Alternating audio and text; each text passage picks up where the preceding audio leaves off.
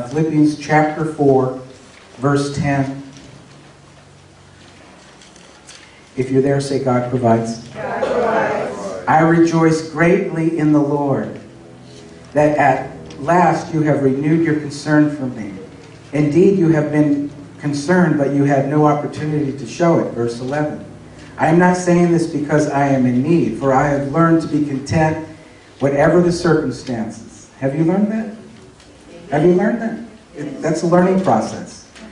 To be content whatever the circumstances. I know what it is to be in need. Do you know what it is to be in need? Yes. Oh, I sure do. I know what it is to have to go to the 99-cent store for your dinner. Believe me. That's before I met my prosperous wife, though. I know what it is to be in need. And I know what it is to have plenty. Say plenty. I'll take the plenty, thank you. I have learned the secret of being content in any and every situation, whether well-fed or hungry. Tell somebody next to you, you're well-fed. Ha ha ha, you did it. Whether living in plenty or in want. Verse 13. I can do everything through him who gives me strength. Yet it was good of you to share in my troubles. Moreover, as you Philippians know, in the early days of your acquaintance with the gospel, when I set out from Macedonia, not one church shared with me in the matter of giving and receiving, except you only. For even when I was in Thessalonica, you sent me aid again and again when I was in need. Listen, not that I'm looking for a gift, but I am looking for what may be credited to your account. I have received full payment and even more. I am amply supplied, thank you. Now that I have received from Epaphroditus the gifts you sent. They are a fragrant offering. Everything we do becomes like a fragrant offering to him. Every act of faith, every act of obedience. God says, I smell the rain. The rains are coming. That perfume is unmistakable. They are a fragrant offering, an acceptable sacrifice, pleasing to God.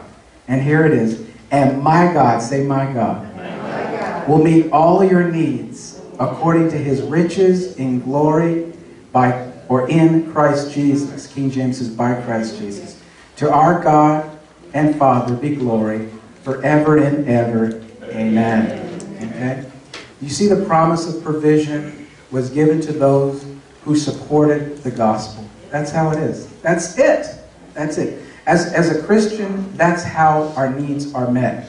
Now, one more New Testament scripture, okay? You have James there. You're going to read that on your own if you would. Now turn to 2 Corinthians chapter 9. If you're in Philippians, turn back a few pages. 2 Corinthians. If you're in Romans, you went too far. Chapter 9. Verse 10. And if you have a Bible, turn there. I'm very patient. I will wait. Okay, that's it. No. 2 Corinthians chapter 9. Again, this is the Apostle Paul. This is verse 10. Now he who supplies, say supplies, seed to the sower and bread for food, will also supply and increase your store of what? Seed. You see, we're supposed to be planting this stuff. We're not supposed to be hoarding it. And will enlarge the harvest of your righteousness. You will be made rich in every way. Does your Bible say that too? You will be made rich in every way. What are you preaching this morning, Pastor? I don't know, but I like saying this. You will be made rich in every way, so that you can be generous on every occasion. And through us, your generosity will result in thanksgiving to God. Well, you say, George, that doesn't apply to me. I'm not rich. Well, okay. You're talking materially or financially, you're not rich? All right. Take your income, what you make, your house, if you have a car, what you drive, and so forth, and find somebody in a third world nation and find out what they have Just compare it, just for, sake of argument. And then tell me you're not rich. Amen. They'll think you're rich. Amen? Amen. Of course, he's talking about other things in addition to that.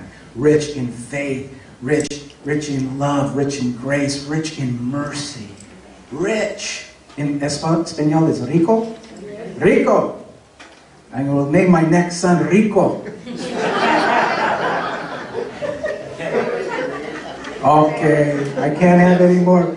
You are named Rico now.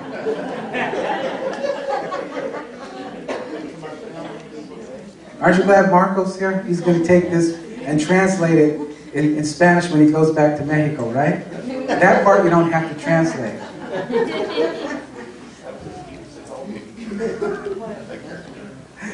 Okay. But you see, God richly provides what? Seed. Seed. And what do you do with seed? Eat it? If you eat the seed, that's all you'll have. If you plant it, you'll have a harvest. Praise God. A harvest of righteousness, faith, love, joy, etc., etc. Anything that you sow, including finances, anything that you sow, He promises that you'll get back in greater measure. Amen. Because God has woven into the fabric of this universe the law of reciprocity. Give and it shall be given to you. A good measure, pressed down, shaken together, running over. Amen? Amen. Now, the story of Abraham and Isaac, does it sound familiar? Except for the fact that there was someone who did not spare his one and only son, but gave him up for us all. You see the relationship. You see that this was a type of the Father and the Father God and Christ Jesus, His Son. You see the similarities? But God did not stop from sacrificing His Son. He was sacrificed. All throughout the Old Testament, we see the gospel presented to us. Examples of what God would accomplish in the New Testament. The reason that God stopped Abraham from sacrificing Isaac is because there would be a lamb or a perfect sacrifice given in the future. That's Jesus, the Son of the living God. Isaac did not have to die. Oh, thank God. Because a price would be paid. We don't have to die spiritually because a price has been paid. The Lamb was slain upon the eternal altar. Hallelujah. Don't you love faith? Faith is what allows us to see this provision. And it is faith that allows us to see any type of provision. When I became a Christian, have you become a Christian? Oh, yes. I abandoned all other lower sources or resources of provision. I embraced Jehovah Jireh, my provider. By giving my life to Jesus, I was saying, I will trust you, God, to provide.